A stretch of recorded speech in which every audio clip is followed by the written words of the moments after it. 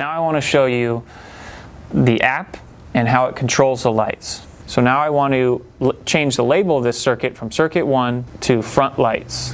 So I can just quickly label it accordingly and save it.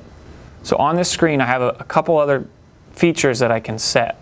Circuit memory, which all the circuits are set to when you turn off the key, the circuit will, when you turn it back on, the circuit will be in the off position. But if you set circuit memory to on, it will remember the setting you had when the neutrino was shut down. Here in the middle you have the circuit breaker setting. If you select on that, you can set it 10 amps, 9.5 amps, all the way down to 2 amps or off, or all the way up to, on this circuit, the max is 12 amps. For this circuit, I'm going to choose 10 amps and just hit back, and that's saved. The third thing I can set on this screen, on the lower portion of the screen here, is how I want the circuit to perform, whether it's on or off with the ignition switch, or if it has a timer setting, or there's various other options here.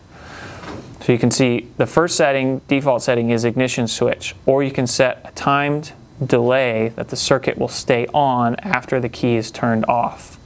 And you can set that up to 4 hours. That's useful for charging a cell phone when you're at the campsite. You can set it for an hour so it'll charge your phone and then turn off without draining the battery of your bike completely.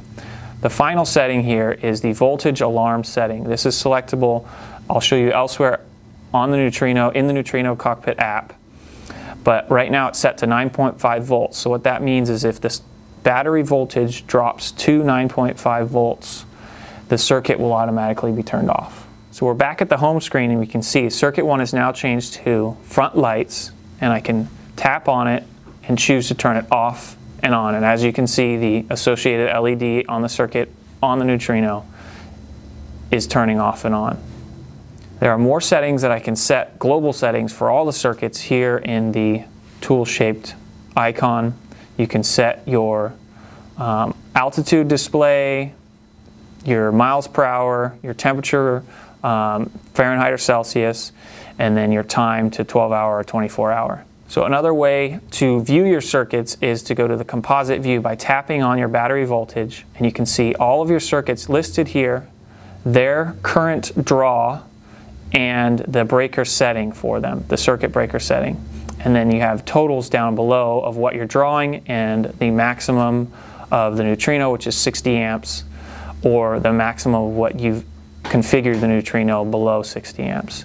And so on the bottom left here, you see alarm volts. If you select that, you can set your alarm voltage setting, which that's useful in 2 ways. One, that it'll monitor your battery and give you a warning on the Neutrino app that your battery has dropped to your selected voltage alarm, and then any circuits that you have selected to be turned off by the voltage alarm, they will turn off 1 volt below your set alarm voltage. So now you can see how to control a circuit in the Cockpit app.